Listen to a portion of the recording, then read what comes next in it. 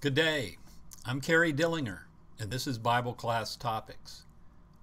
We want to look at man's duty and destiny in this lesson, which is a topical study, and we want to talk about Romans 6, verses 1 through 6 to get us started.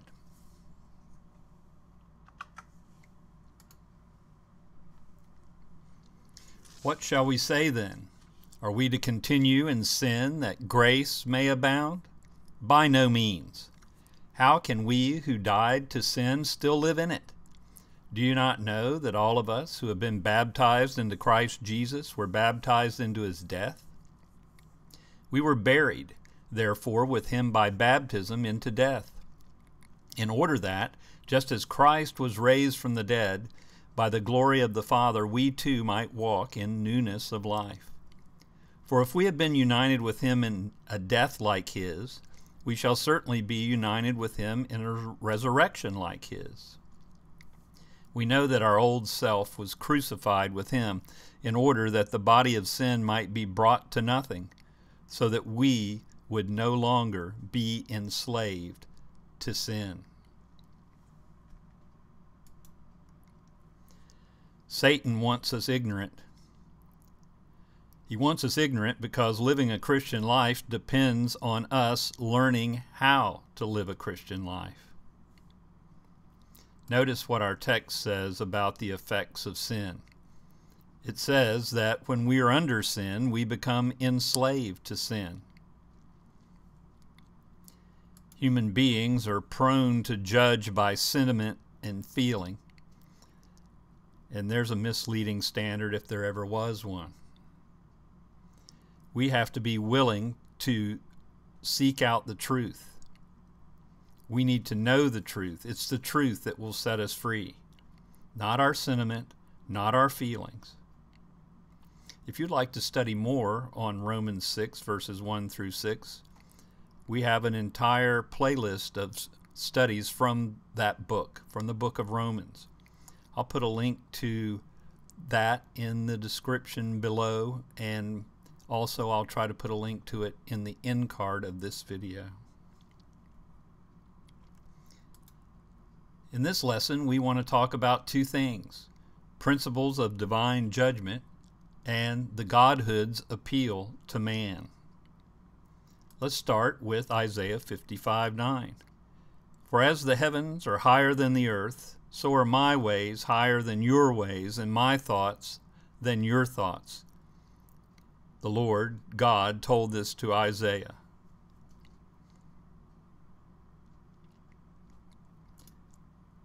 Let's talk about what divine judgment is not. It is not God throwing his weight around. God does not punish men just because he can, just because he has the power, just because he's omnipotent, omniscient, etc. John 7:24, Jesus said, "Do not judge by appearances, but judge with right judgment." That's the kind of judgment we should be looking for, not judgment by appearances. God won't judge by appearances. He will judge by what is right. So we've already started to answer the second question. What is divine judgment? Well, divine judgment boils down to this: we reap as we sow. God knows our hearts. He knows the thoughts and intents of our hearts. He knows what's in our mind. He is the one and only true judge. Will our neighbors judge us? Perhaps. Will the church judge us? Perhaps. Will our family judge us? Our friends? Perhaps. But only the judgment of the divine Godhood will mean anything in the long haul. Galatians 6:7. Paul told the Galatians, "Do not be deceived. God is not mocked. For whatever one sows, that will he also reap." We recently posted a lesson on sowing and reaping to this channel. I'll try to put a link to it in the end card of this video.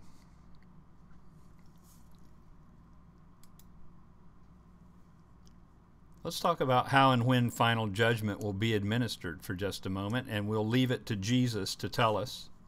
Matthew 25:31 through 46. When the Son of Man comes in his glory and all the angels with him, then he will sit on his glorious throne. Before him, I beg your pardon. Before him will be gathered all the nations, and he will separate people one from another as a shepherd separates the sheep from the goats. And he will place the sheep on his right, but the goats on his left. Then the king will say to those on the right, "Come, you who are blessed by my Father, inherit the kingdom prepared for you from the foundation of the world. For I was hungry, you gave me food, I was thirsty, and you gave me drink.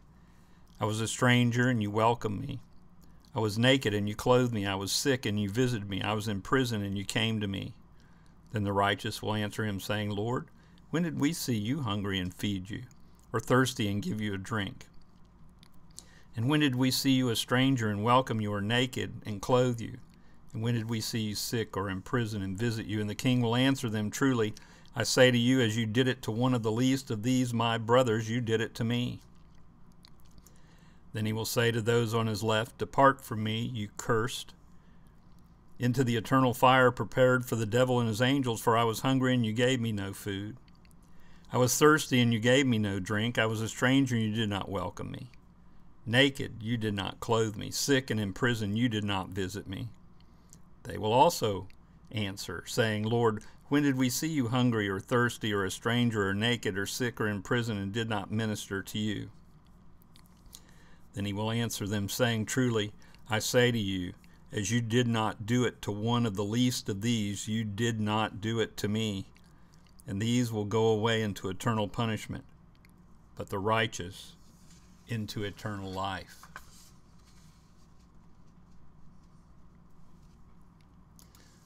The lost, then, are not sent arbitrarily into eternal punishment. They're sent there according to their own free will. They chose to disobey God, and then in eternity they have chosen to pay the consequences. 2 Corinthians 5:10, Paul says, "For we must all appear before the judgment seat of Christ, so that each one may receive what is due for what he has done in the body, whether good or whether evil." Let's talk about the Godhood's appeal to man. We'll begin with John 3:16, perhaps the best known verse in the New Testament. We'll continue reading down through verse 21. I'm reading from the ESV in this lesson today. Perhaps you should have your Bibles out and read along with me in whatever version you prefer. "For God so loved the world that he gave his only Son, that whoever believes in him should not perish but have eternal life. For God did not send his Son into the world to condemn the world, but in order that the world might be saved through him. Whoever believes in him is not condemned, but whoever does not believe is condemned already, because he has not believed in the name of the only Son of God. And this is the judgment. The light has come into the world, and people loved the darkness rather than the light, because their works were evil.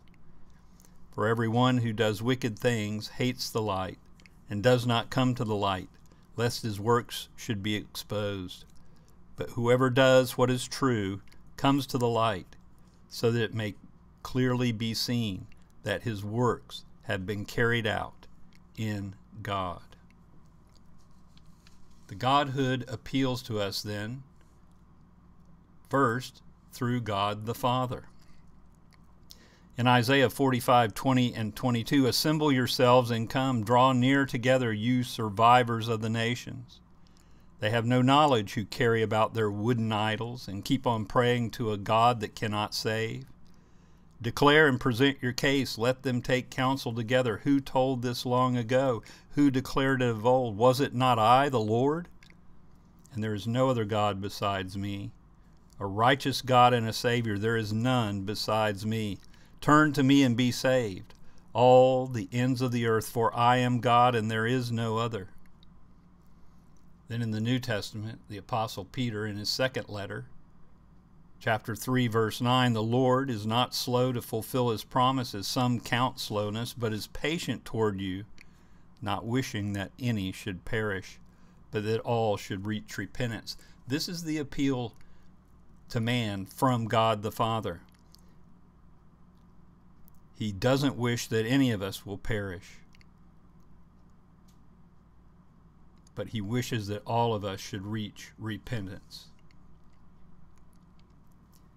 What about the appeal through God the Son?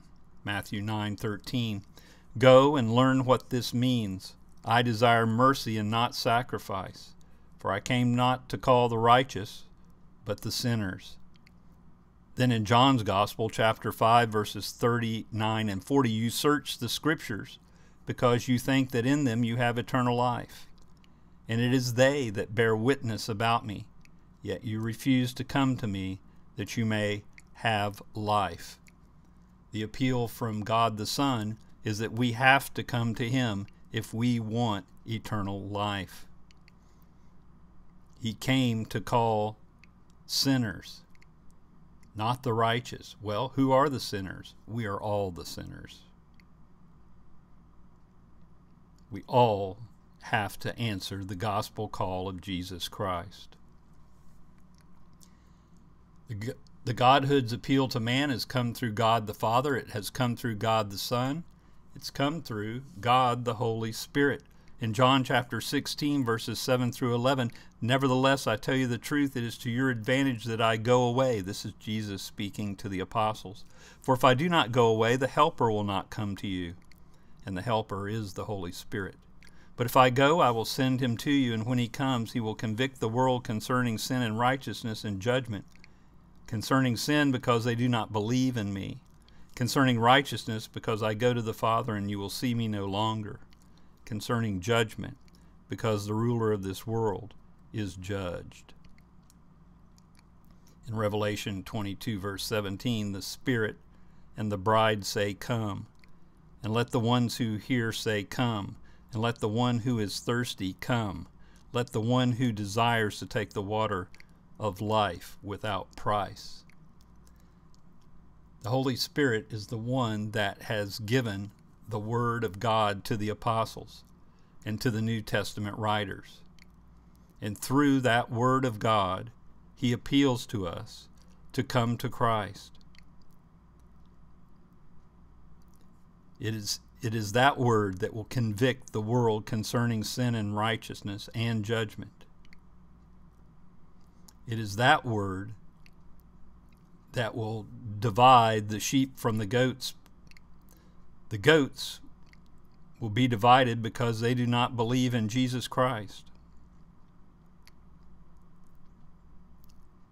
So, the Godhood's appeal to man comes through God the Father, God the Son, and God the Holy Spirit. They all want us to come where? To Christ.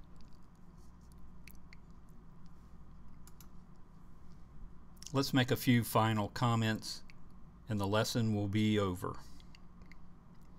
Each of us is responsible before God for our own lives. Nobody will go to heaven or hell on someone else's coattails. It will be all up to us. In Ezekiel, the 3rd chapter, verses 16 through 21, and at the end of 7 days, the word of the Lord came to me, Son of man, I have made you a watchman for the house of Israel. Whenever you hear a word from my mouth, you shall give them warning from me. If I say to the wicked, you shall surely die, and you give him no warning, nor speak to warn the wicked from his wicked way, in order to save his life, that wicked person shall die for his iniquity, but his blood I will require at your hand. But if you warn the wicked, and he does not turn from his wickedness, or from his wicked way, he shall die for his iniquity, but you will have delivered your soul. Again, if a righteous person turns from his righteousness and commits injustice, and I lay a stumbling block before him, he shall die. Because you have not warned him, he shall die, for his sin and his righteous deeds that he has done shall not be remembered, but his blood I will require at your hand. But if you warn the righteous person not to sin, and he does not sin, he shall surely live, because he took your warning. and you will have delivered your soul. So we say that each of us is responsible before God for our own lives. But as we see, Ezekiel was commanded to tell what he knew about God. Each of us as Christians, followers of Christ, are commanded to tell what we know. We know that Jesus Christ is the Savior of the world, and we need to spread that word. Anybody who knows us personally, anybody who knows us via this channel, knows that that is what we teach. We teach that Jesus Christ is the Savior of the world, and it's through obedience to Him that we can choose to be His people. Romans 14 verses 10 through 12. Why do you pass judgment on your brother?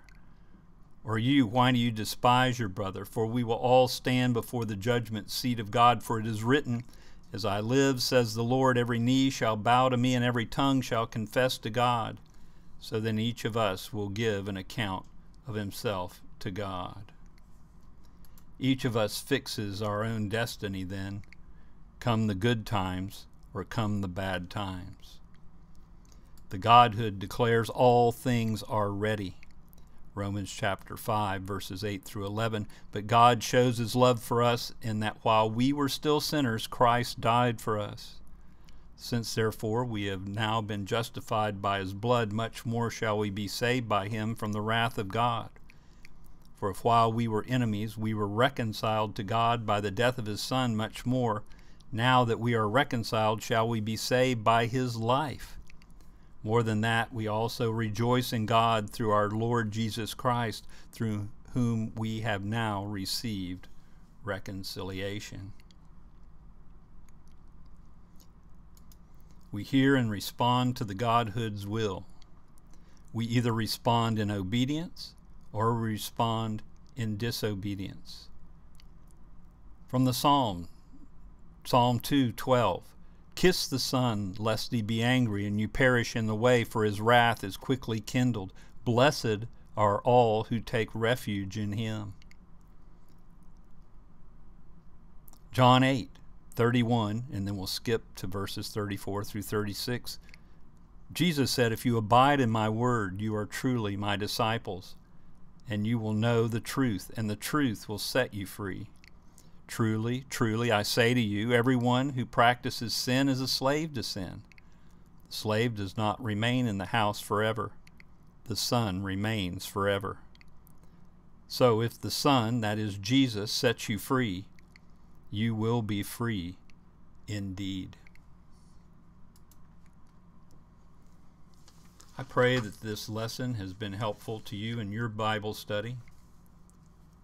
I thank you so much for coming and studying with me today.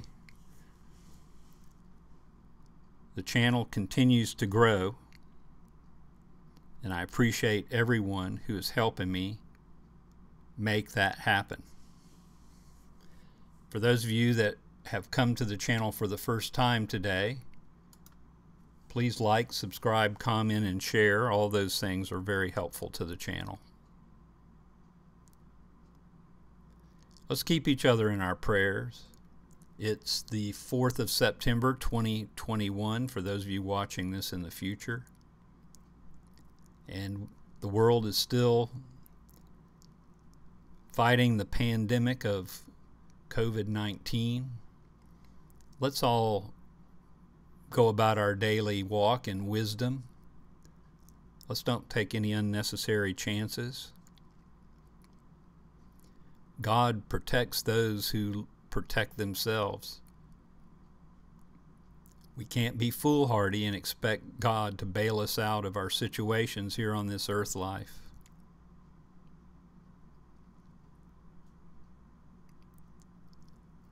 I'll pray for you, you pray for me, till we come together to study soon, Lord willing.